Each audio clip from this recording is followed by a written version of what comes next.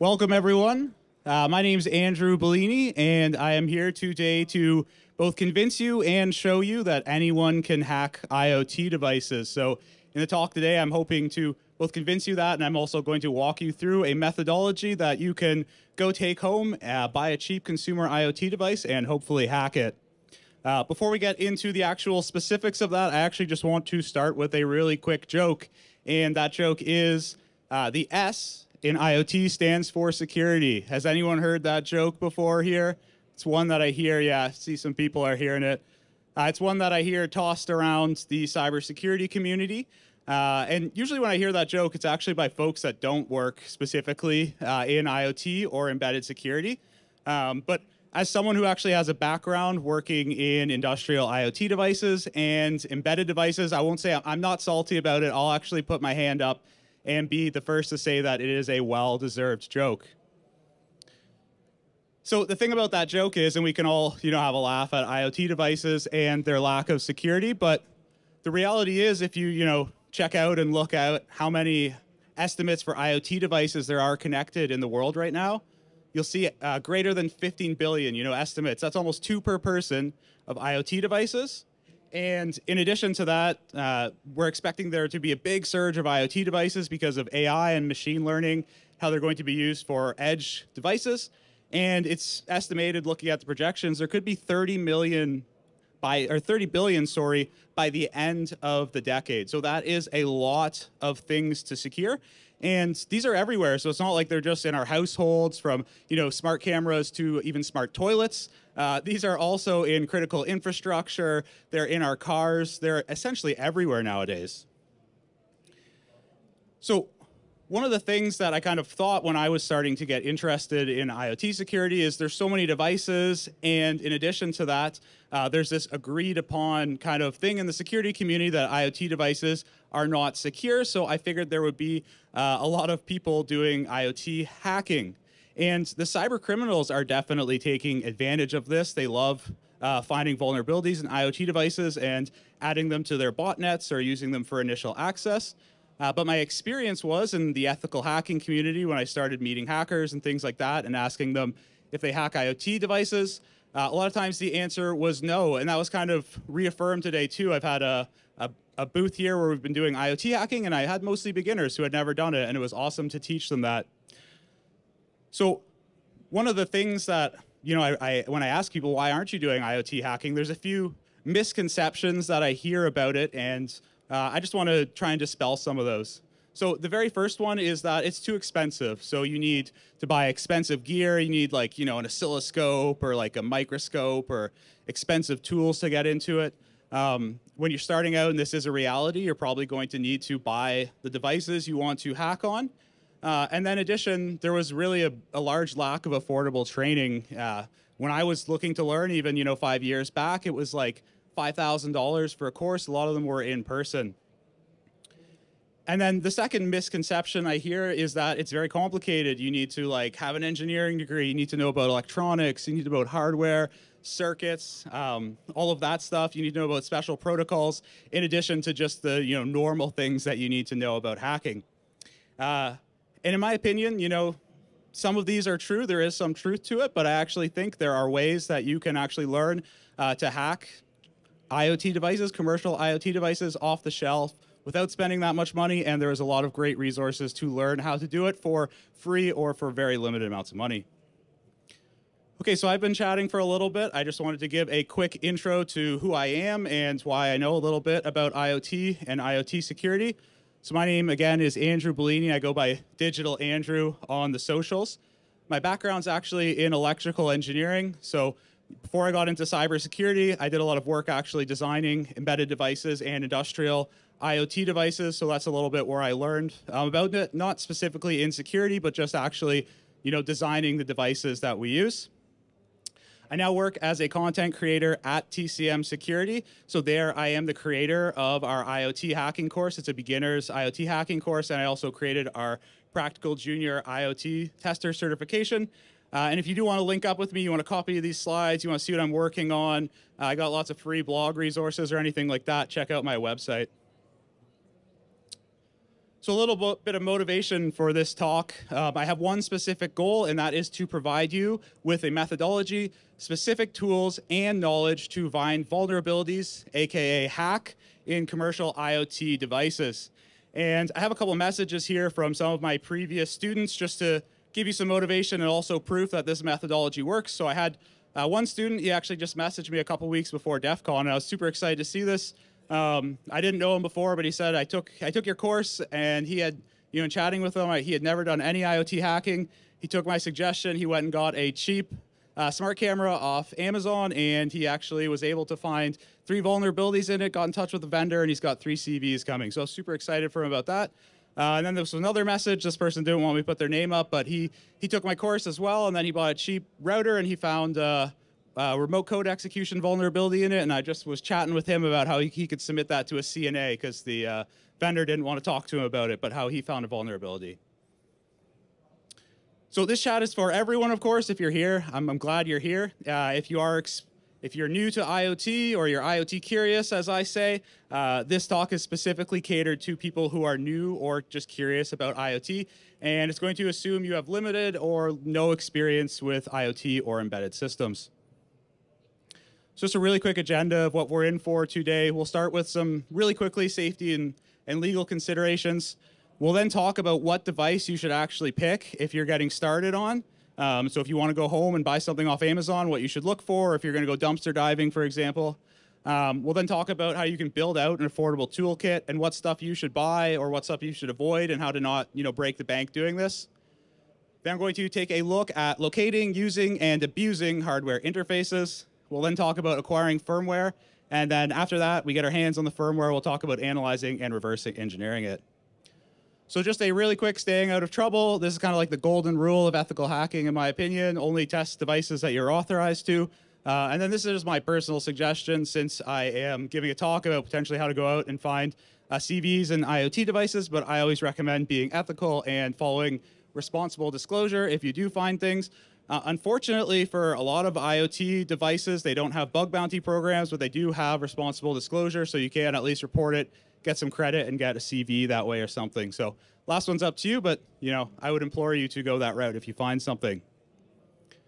Okay, so I did want to just give a little chat about staying safe, because sometimes I give workshops or things like that, and I teach people about IoT and hardware hacking, and they're a little bit nervous about opening up a device and working on the hardware of it.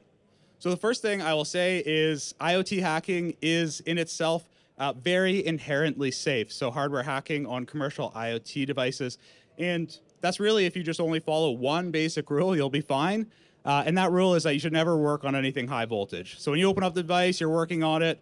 Most of these devices are going to be like 12 volts, 9 volts, 3.3 volts, 5 volts operating voltage.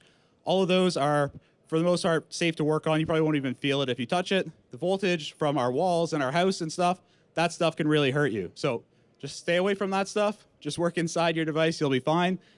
Never use any damaged or modified power supplies, because that's how we can accidentally introduce those higher voltages into the device, damage our device or ourselves. And then this last one is more about keeping your devices safe. But when I give workshops, I see people doing this all the time. And this is the most common way to brick or fry your device. But if you have it open and you're working on it, then that's not how the manufacturer intended you to be using it. And if you're plugging in clips or wires or things like that, if you have it powered on, it's easy to bridge something and do a short circuit. And that's the easiest way that I see people who are learning fry their device. So it's just really good practice. If you're not using it, turn it off. Plug anything in you need, then turn it on when you're done. And if you need to unclip it, you power it off, then you work on it. And it's easy to forget. I'm always walking around in my workshops warning people of that. Last thing I just want to give a really quick shout out to, because people have gotten seriously injured from this or hurt doing this. You aren't really going to encounter these in IoT devices, but if you take your hardware hacking skills that you learn from this to other things that have larger power supplies, is watch out for large capacitors, because these can actually pack a punch as far as the amount of energy they store. And also, some people don't realize, but when you unplug these devices or capacitors from the wall, they can hold their charge for quite a while. So you may think you're safe, but they can zap you. This is not common in pretty much all IoT devices, but I just say this because a lot of people have this misconception if it's unplugged, it's safe, but if there's large capacitors, that's not the case. Okay, so now that we've got all of the preamble and everything out of the way, we can get on to, kind of my methodology for how you can go home, get a cheap consumer IoT device and hack it. So the first thing to do is actually to pick the right target if you're learning. So I always suggest the cheaper, the better when you're starting to learn. And there's a couple of reasons for this. The first one is, and this isn't always the case, but usually you get what you pay for in terms of security and also hardware security. So on cheaper devices, you generally won't run into limitations on the hardware where the debug ports are locked down or the firmware is encrypted. And then the second one, which kind of goes with my second point here, is I never hack anything that I don't mind bricking or destroying. And if it's a cheap device, then you're not going to be as concerned or upset if you fry it. And, I'll raise my hand and say I still, fry or brick devices. It happens. I've been hardware hacking for a long time, and it still happens. And if you're a follower of Joe Grand, for example, probably one of the most famous hardware hackers, he gave a talk a few DEF CONs ago. He literally just talked about all of the devices that he had bricked over the years. So it happens to all of us. If you're looking for a specific type of device, my suggestion is to go with cheap routers or cheap smart cameras.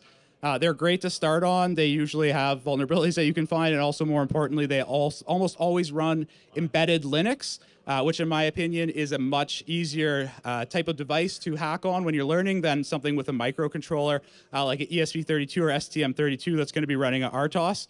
Those are a little bit more advanced or harder when you're getting started. And I will give another shout out to dumpster diving. So on this picture here, this is one of many bins I have at my house that are just full of old devices. And I just kind of put it out into the universe. Like my friends and family know that I'm this dude that likes hacking weird electronic stuff. So if they're throwing away their router or camera, then they ask me. Or I find them in like disposal bins or whatever. I can't resist. So it's a great way to learn though, because usually these devices work fine. People are they're obsolete or whatever, but then you don't have to worry about bricking them or anything. Okay, so once we've got a device, hopefully it's a smart camera or a router or something, we've got to acquire a little bit of gear to go along with this methodology. So I've got a couple of rules for that. The first one is we don't want to break the bank when we're starting out. You might not know if you want to do it or not. We don't want this to be a limitation. I also generally find that gear for IoT hacking follows the 80-20 rule. So if you're not familiar with this rule, it's kind of the idea that for any given input, that 20% of the inputs are responsible actually for 80% of the outputs. And I find that to be true with IoT hacking tools. You'll need to get a few of them, and they'll do most of the heavy lifting. And then you'll need to acquire the more specialized, expensive tools for specific tasks. Sure, at this point, everyone's seen a lot of the meme of this Turkish shooter guy, and I just wanted to demonstrate this. I was kind of poking fun last week in like the IoT and hardware hacking community about how we all like to acquire gear, and I'll be the first one to say, like, I'm addicted to buying gear. I've got all the stuff in the left-hand side of this picture, but really, when you're starting out with cheaper devices, you can probably get away with literally 2 things and spend $10. Okay, so the first piece of equipment that you should get, if you don't have one already, is a digital multimeter. This is like the Swiss Army knife of electronics. It can do things like measuring voltage, current, resistance, do continuity testing. Mostly, we will use this for verifying voltage levels, and also we can actually use it to find a lot of common debug ports. Without special equipment, we can actually, ID those and then do further investigation into those ports. You can literally spend $5 on this. This yellow one on here, that's $5. I got this off AliExpress. I've used it in my workshops before. I mean, I wouldn't use it for like commercial QA testing or anything, but as far as learning IoT hacking, getting started, it's not bad. I have $5 to $100 listed here. I wouldn't recommend spending more than $100, but you can. But your $5 one, honestly, it's not that bad. The second piece of equipment you'll need is a USB to X adapter. And by X, I mean the protocols that our IoT devices are going to be talking at the hardware level. So these are where those like debug and test ports come into play. The most common ones are UART, SPI, or sometimes you're referred to as SPI, I2C, JTAG, and SWD. The most common one you'll actually see and what we're going to be focusing on is UART. So you can just go and get this $2 one, and that will work for this methodology. You can get these off AliExpress, Amazon. Sometimes they come in like a pack of 4 for $10. You can get them $2.50. So if you just want to go the cheap route, you just buy this $2 one, you'll be fine. If you kind of want a future-proof and you actually want a tool to work into, I always recommend the Tigard board. I really like their board, and they have good training that's free that goes along with how to use it. And it's going to talk all of these common protocols, actually. So it'll do UART for you, and then when you know, if you need to jump up to something JTAG, SWD, or I2C, then you can use this as well. Okay, so this is the last thing that's going to be in our toolkit is some sort of Flash programmer. You can get these in all varying different levels, but this is a cheap one for $10, and we will use these to mainly extract the firmware off the device if we can't get it from other methods. So most of the cheap IoT devices I see, and why I'm suggesting these routers and cameras, they all use the same like standard SPI flash chip 8-pin, so you can use a Flash programmer generic one like this to read it. If you did get the Tiger, you don't even need to get one of these. You can just use the SPI connection on that. And honestly, you might not even need this. So in my meme before, you were seeing us, we get the firmware from the vendor, then you don't even need a Flash programmer. You can just download it.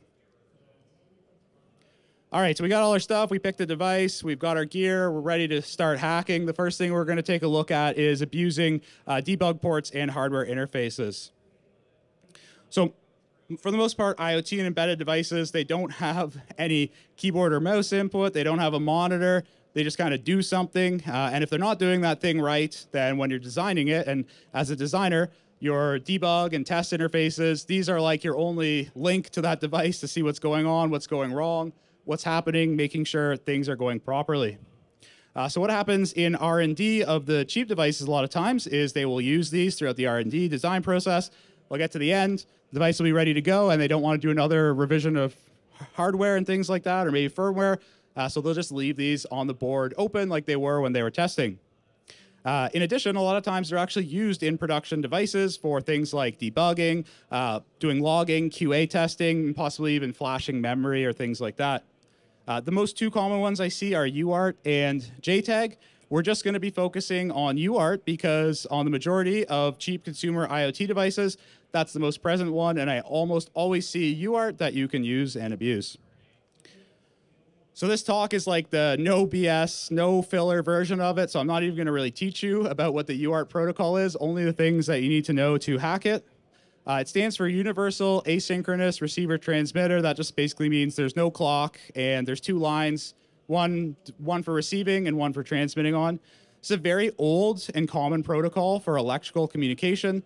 It's a little bit more complicated than this, but the basics of it is it literally just talks binary with voltage. So it sends plus 3.3 volts or 5 volts for a 1, 0 volts for a 0. And I got a little picture here of a capture if you're curious, but that's literally all you need to know about it for as far as hacking it on it.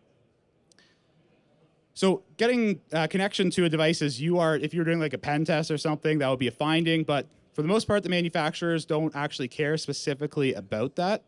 However, actually getting access to the UART will make it a lot easier for us to be able to find vulnerabilities like something that could be exploited from the web. It's going to make us a lot easier to find those. And the reason for that is we can view the device's logging. So that's probably the most important thing. In embedded devices, there's usually not a lot of storage, and there'll maybe be almost no actual writable storage that we have, so there's no place to store logs. So instead, we're just going to dump that all out to UART. In addition, if we are encountering embedded Linux, then usually we can actually use the UART connection to get a shell into the device. We can do further enumeration that way. Sometimes we can access the bootloader, which is responsible for what actually brings up the device. And if we can get into the bootloader, we can do things like dump the firmware, see environment variables. And so, yeah, getting UART is a great thing, especially for the logging. You can see in the picture here, I'm just looking at some of the boot logs, and there's actually quite a bit of detailed versioning information that we can see already. So once you start using UART, and this happens to me, like when I see a board, it's very, very easy to start picking them out. Like whenever I see a PCB now, just subconsciously, I'm like, oh, that's UART. I can see it. So I start looking for them. And once you start noticing a few characteristics, you'll be able to ID them. So generally for full duplex UART, so this means that you got two devices, your IoT device, and then maybe your computer that has the UART adapter they're talking to. They're both talking to each other. That means there's going to be a transmit line, which you'll see abbreviated always as TX, a receive line abbreviated as RX, and a ground. Sometimes you'll see a VCC, and I'm just calling that out because if you see 4 pins, for our hacking purposes, you can just ignore the VCC. We don't even need to use it. So unfortunately, they won't always make it as easy. Like in this example here, they've gone so nice as to label them for us and all the hardware hackers, but they won't always make it this easy. Sometimes you'll have test pads like the ones here on this black circle PCB. This is a camera that I was hacking, and you'll notice there's only 2 pins together, but seeing those 2 pins together and close to the processor, I thought that they might be UART, and then I just picked up a ground elsewhere. And then we got another router here where they've got a connector here for UART, and it's not labeled, but you know, as soon as you see those pins together like that, it's a good indication that it's some sort of test interface. So this is where we're going to pull out our DMM, and we can use like our $5 DMM to actually pick up UART.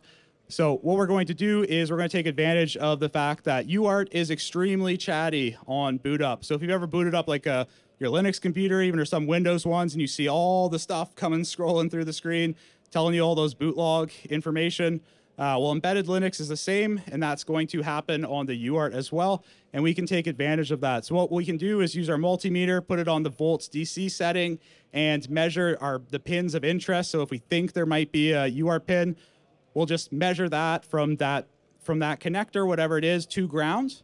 And then after we're doing that, we'll power on the device. So I always like to have a power bar on my workstation that has a button. It makes it a lot easier. And what you're looking for is a fluctuating voltage after that boot up. It'll usually be like a couple seconds after. It'll take a second for like the initial bootloader to load things up, and then you'll start to see a bunch of voltage hopping up and down. You won't see it go like 0 to 3.3 volts or 0 to 5 volts because it's going to be too fast for our multimeter to read that. So instead, what you'll see is more of an average voltage kind of moving around. A lot of times these devices operate at 3.3 volts, so you'll see like 1.5 to 2.7 volts, and you'll see that moving up and down. So if you see that, that's a really indication I should look further at this port. It's probably transmitting something. If you just power on the device and do this, you probably won't see anything because it's not going to be as chatty. It'll maybe just send a couple messages, and it'll be really hard to even see those blips of voltage. So you got to do it right at startup. Okay, so we found this port, we've identified it. The next thing we're going to do is it's as easy as we can just plug it into our computer, basically. We use our UART to USB bridge adapter, plug that into our computer. The only thing you need to keep in mind for it is it's really easy to put like names together, so you want to put TX to TX, but the way that it works is one device's TX goes to the other one's RX and vice versa, so you just need to cross those lines. Grounds go to ground, ignore the VCC, you're all good. So just for reference, I got a little picture here if you're looking at the slides later, but that's the pinout that you would usually take. So unfortunately, sometimes they won't make it that easy. They won't put the header pin on. There won't be through-hole connectors. So what do we do in that scenario? Your best option is to solder. So hopefully you're hanging out at the soldering skills station. But if not, there's ways we can get around that. So if you are lucky enough to have through-hole connectors like we did, or I showed in the one router, the best way to do that is to actually attach some header pins to it. And if you don't have those, there's lots of clips, clamps, adapters, and things like that where you can buy more specific to your device. Google's your friend here, and they're really not that expensive. So just go out and take a look at your different options. And like just to show you, if you don't want to do soldering, here's 2 things I've done in a pinch and shown in classes where you can get away with. Generally with through-hole connectors, it'll actually be like connectivity that goes through the actual pin. So if you put a little pressure on what you're putting through it, so kind of lean to the left or right, that'll be enough to get good contact. And I did it here with a twist tie, or that's some sticky tack. And obviously soldering is your best option, but I don't want that to be a barrier to, you know, hacking IoT if you don't have a soldering iron or to solder, so this can be done in a pinch. If you're running on a Linux host, I mostly just included these commands here for people that are going to be taking these slides afterwards, but all we need to do to actually get a shell or connect to the device is we need to just check and see what the device ID is for our USB to UART adapter. So we can do that with this command, and you'll get the device ID back. It'll most likely be TTY USB 0, but it could be 1, 2, 3. And then we can just launch a terminal emulator and use that to get a UART connection. When you're starting out, I suggest using Screen because it's the easiest one. There's lots of other ones, PicoCom, Minicom, Putty if you're on Windows. They're all fine. But Screen, in my opinion, is the easiest one. It requires very little setup. The only 2 arguments you need is that USB device ID that I showed before. And then you'll notice the last thing here, I've got a number, 115,200. That is the baud rate or speed that the UART is communicating at. And since this is no BS, no filler talk, I'm not even going to explain what baud rate is. On 99% of IoT devices I see, it is 115,200, so you can just use that. If it's not, it's probably 9,600. And if it's not that, you're probably doing something wrong. There is also a very common list on Wikipedia you can look at of other ones, but it's pretty much going to be 115,200. Okay, so if everything worked with your connection, you got screen running, you power on device, you should start to actually now see those boot logs that we saw with our multimeter actually start streaming through.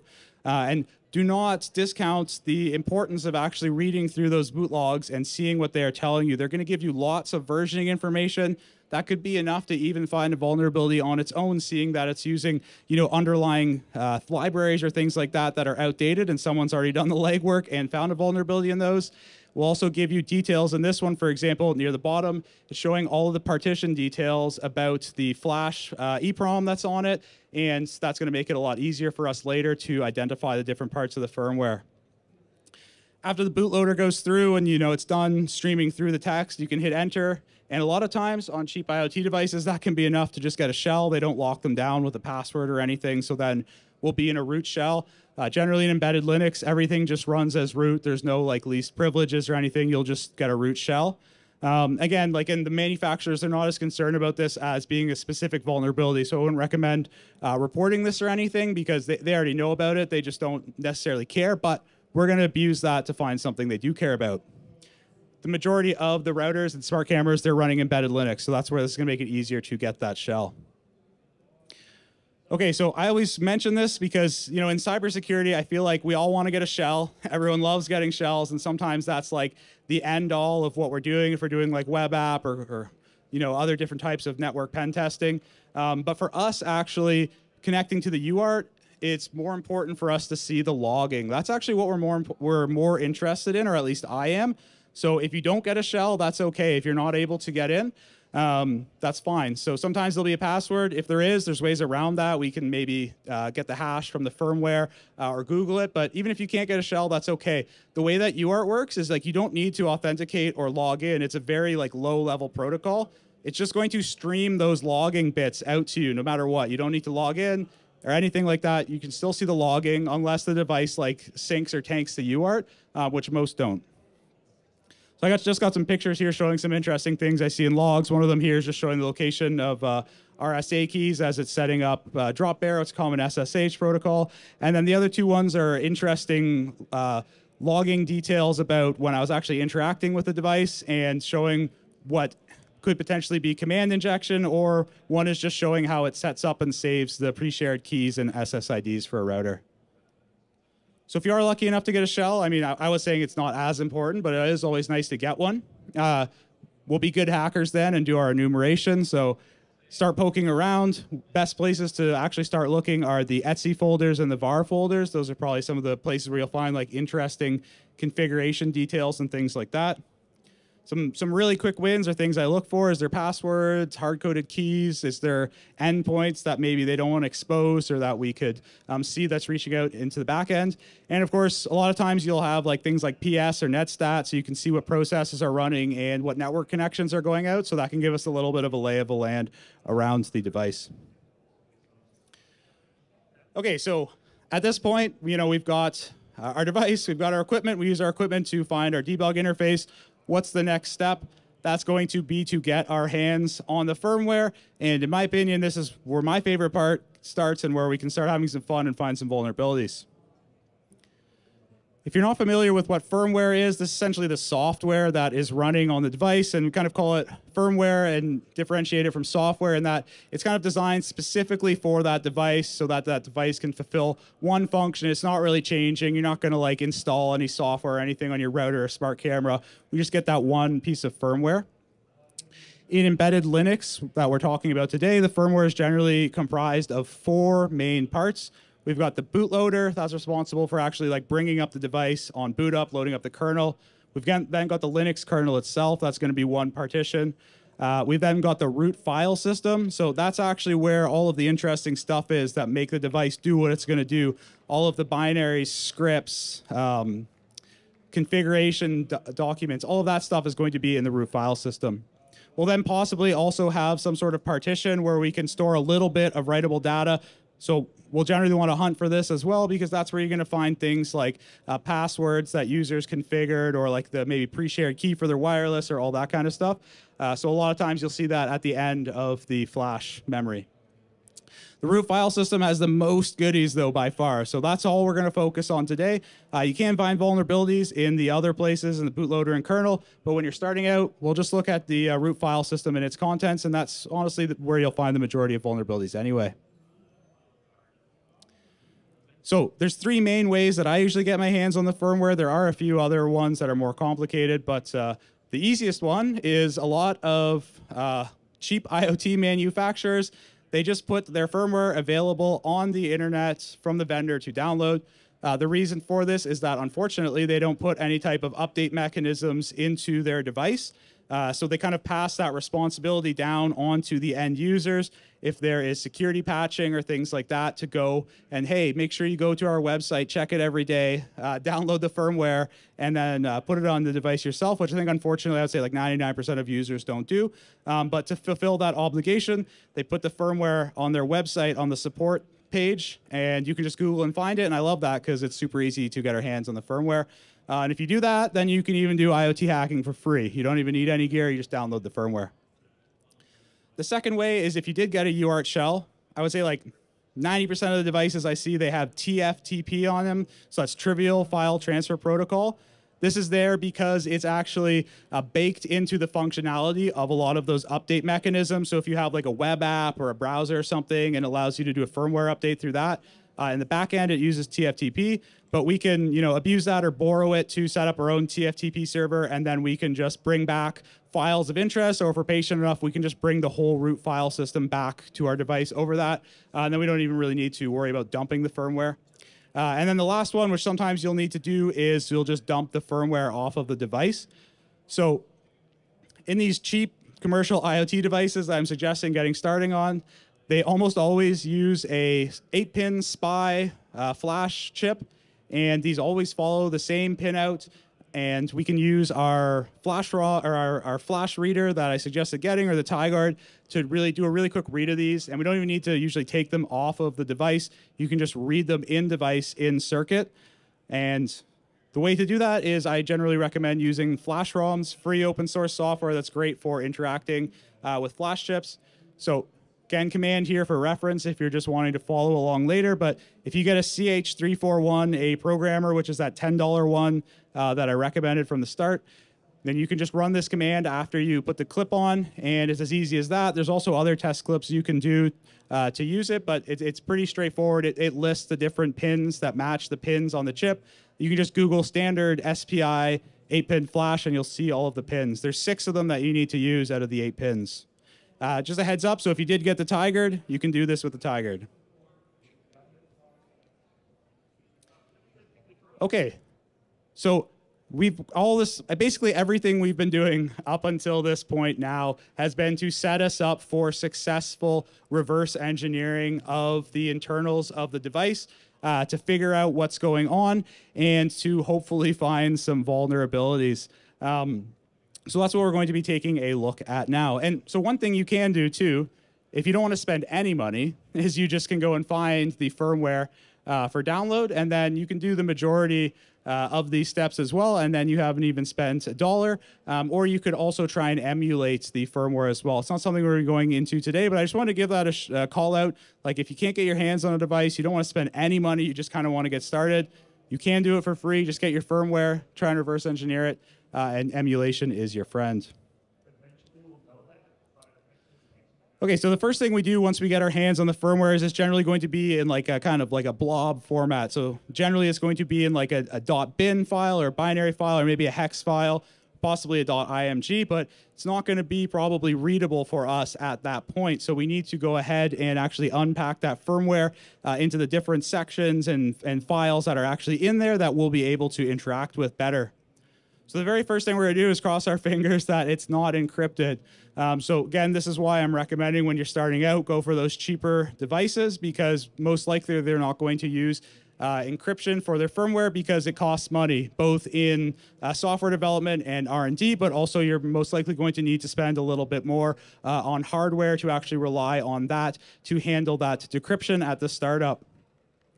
If you do come across encrypted firmware and you're just getting started, my suggestion would be just save that device for later down the road. It's not like it can't be defeated. There's lots of attacks and things like that we can do to try and defeat the encryption and find the keys when obviously when it's booting up, it's going to need to actually do that decryption and we can possibly read the keys.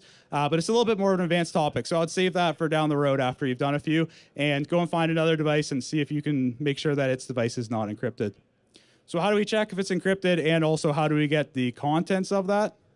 We will use a utility called binwalk. So there's a bunch of tools to do this and various ones, and you can take a manual approach, but the easiest way is to just go ahead and use binwalk.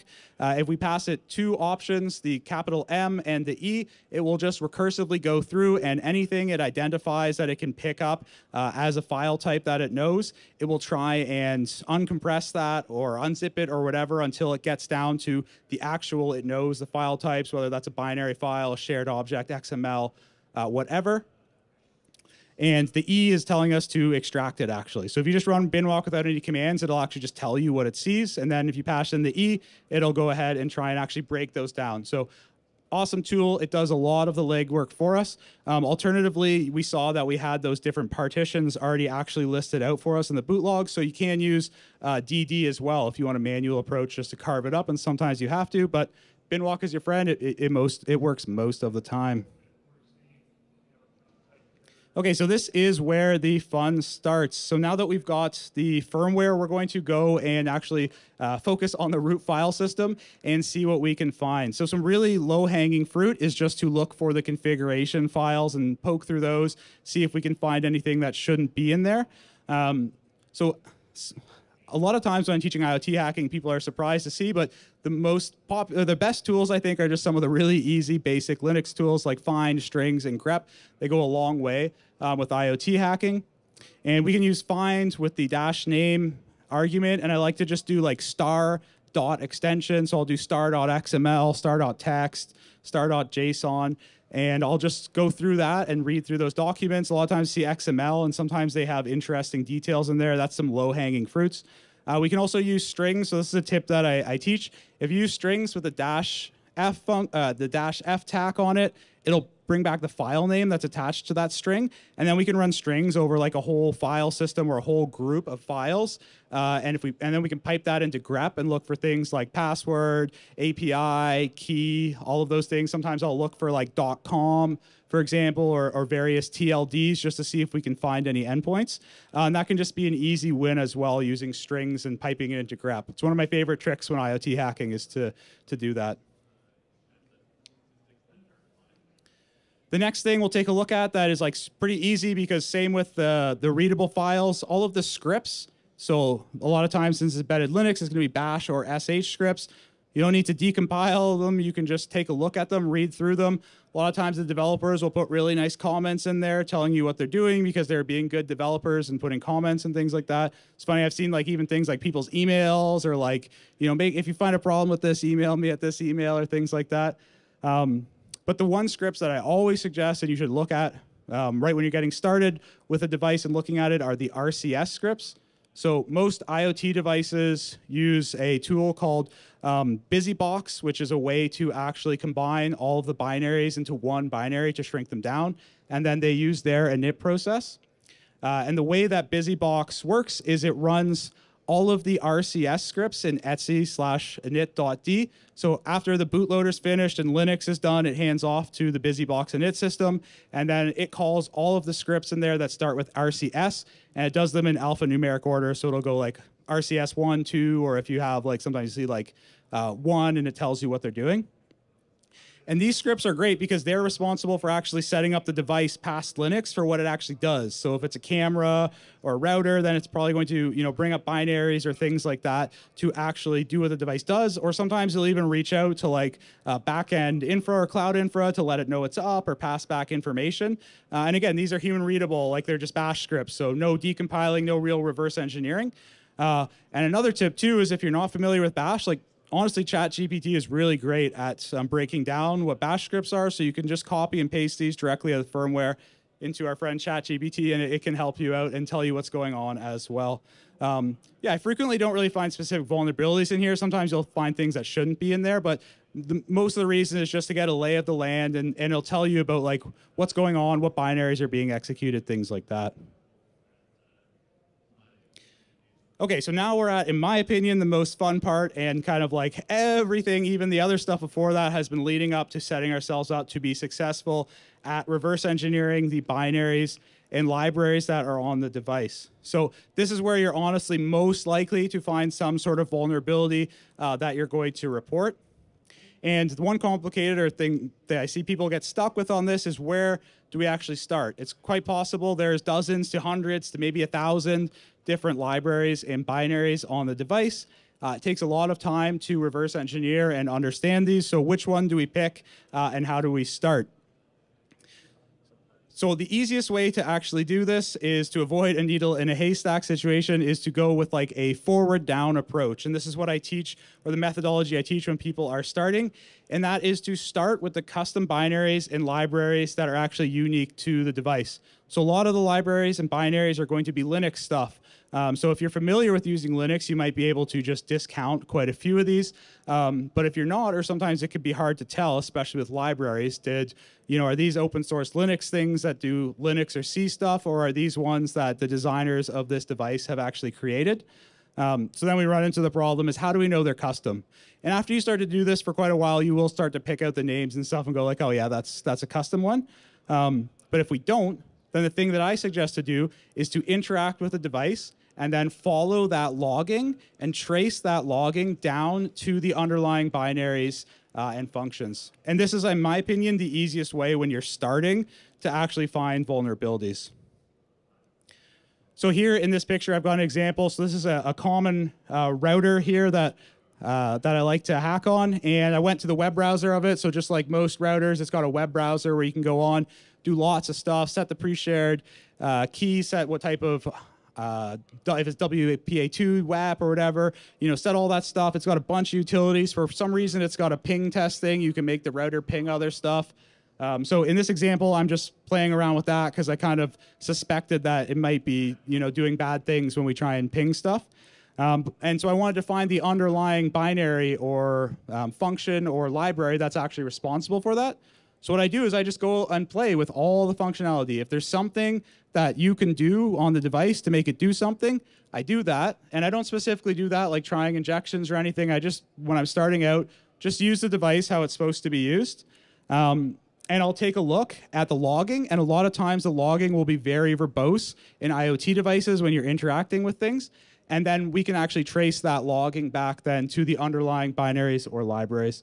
So in this device, and I actually see this in a decent amount of IoT devices, they were nice enough to even just put the function that's actually calling, that it's actually being called when you try and run this ping test. They put it in square brackets. That's their like logging nomenclature or whatever. So it was called util_exec system. So when I saw this immediately, and if you're familiar with like, web pen testing or something like that, immediately looked like it was making a system call to me. And then they put a bunch of details in it, like they actually give us how the command is being formatted. So I didn't get to put the whole thing because I was running out of room. But if you can't see it, it literally says OAL start ping, command is IP ping -C, and it gives the whole details. And in that, you can actually see the IP address that we put in. So it definitely is kind of like giving us a hint that there's possible command injection or something we should look at deeper there.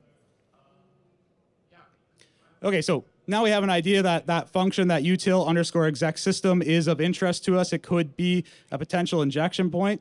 And what we should do is, on the pass page, or like when we're doing that, like I will interact with everything I can and take a note of where all the logging is happening, what binaries and functions that logging is coming from. We'll just go back to our good friend, strings piping into grep, one of my favorite tools for IoT hacking, and we can grep on that function name. So a lot of times in less expensive IoT devices, again, they're making it easier for us. They don't strip binaries and things like that, so the function names will just end up in the compiled binaries and libraries. So we can just pipe that into grep and put the function name in. So in this example here, I did that for util_exec system. However, what if they do strip it? Well, if we just go back one page here, you can see the printout here. It kind of follows a format. It says OAL start ping, command is, and then gives the command. So that's a string that's actually in there too, and they're probably not going to obfuscate it because it's not malware. So we can also just pipe common strings that we see. So in this example, I kind of thought it was using like a printf or sprintf or something like that. So we looked for command is, and we get the same hit. You can see here that actual string, how it is in that binary is %s, command is %s. So it's using that formatting. So even if they do strip the function names, there's still ways to get around it and find those underlying binaries and libraries. Okay, so now that we've got our function name, we know that it's in that. So if I just go back in this one, for example, we see the hit because we use -f.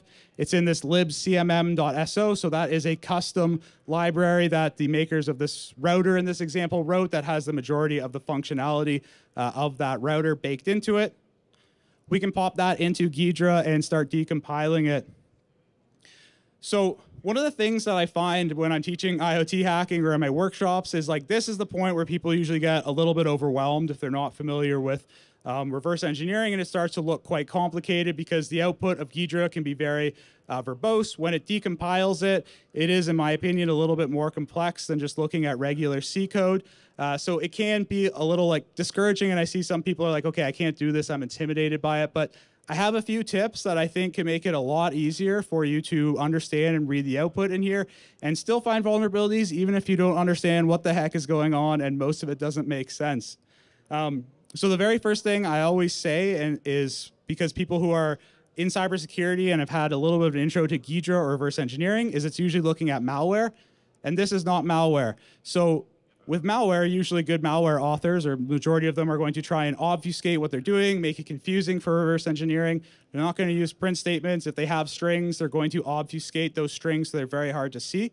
Instead, for our IoT devices, we have developers who are trying to be good, helpful developers and write very clean, readable code so that it's easy for someone else to pick up after them. If someone's reading their code, it's going to be testable, debuggable, doing all those good things that developers do. And also in IoT devices, we do a lot of printing out to UART to tell what's going on so that we can actually do almost debugging through print statements in a production device, which is nice. It makes it really easy for us to then go and trace those back. So one of the first things that I always suggest with that in mind is to take a look at the print statements and let those guide you to what is going on. Of course, you can't always trust print statements. If you're a programmer, you know that it's not the best to always trust comments or print statements. But when you're getting started reverse engineering, I think it's okay. Just read the print statements.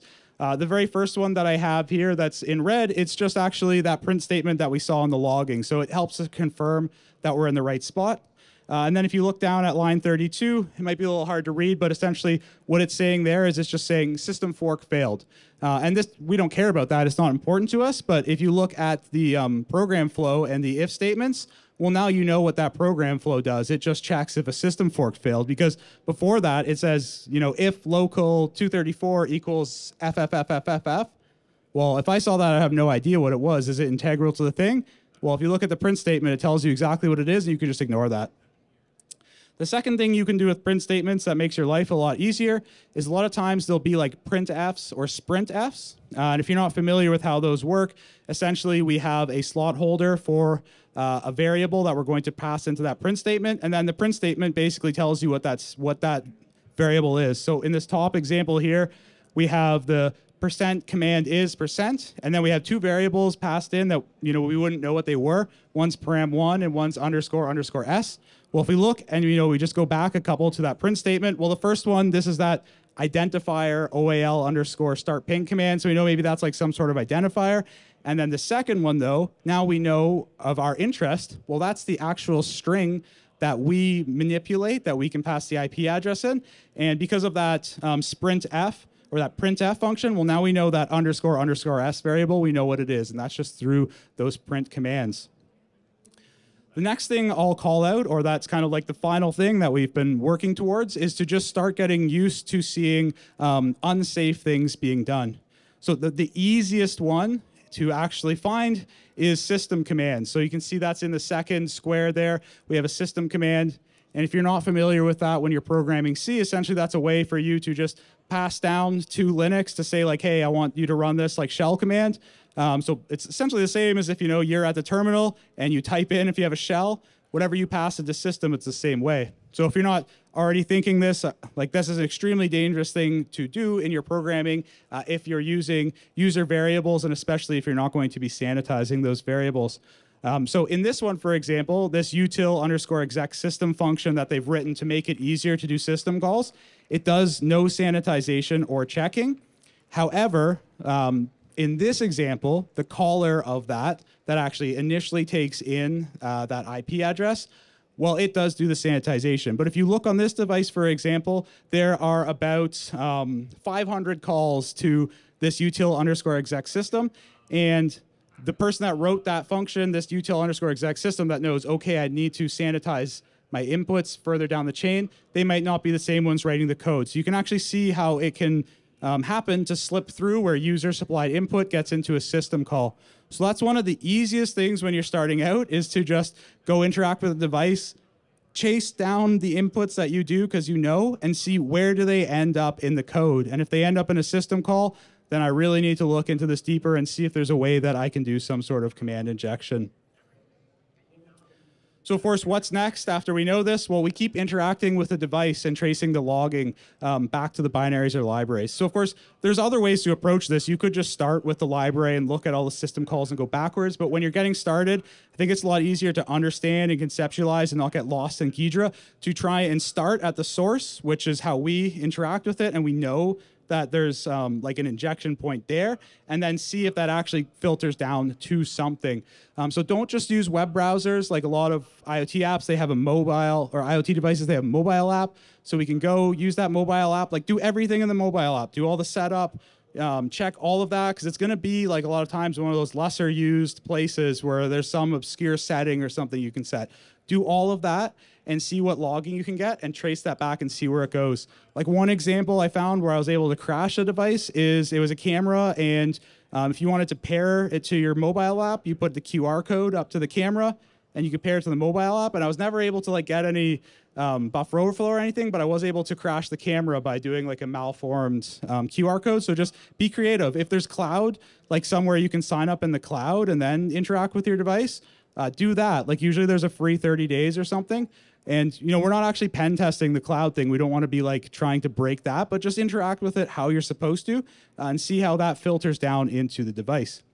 And then what we're looking for is when you're starting out, there's two main things I suggest to look for. So the first one is what we already looked at. Does it end up in an unvalidated or unsanitized system call? Like if you look at this router and go back and look at the CVs for this one that I'm showing, or lots of IoT devices, you'll see lots of command injections being done, because in cheap IoT devices, they want to save money. They don't want to write their own functionality. It's way easier to just use the built-in stuff in Linux and just hand it off to a system call.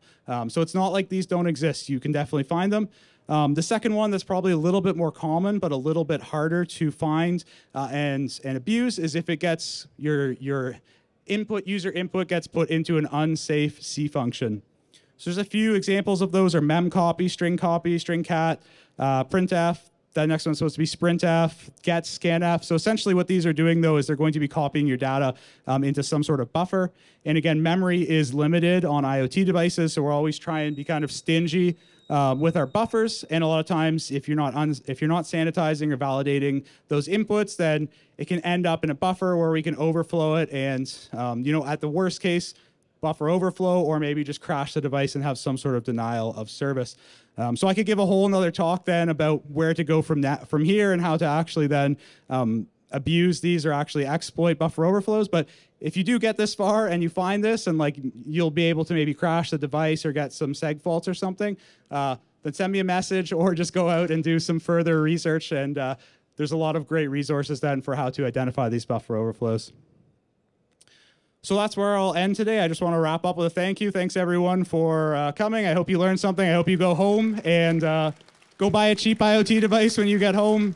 Hack it. If you do, let me know. I love to hear when people hack it. And if you want a copy of these slides, stay in touch with me, link up, resources, anything, you can reach me at andrewbellini.com. Thanks, everyone.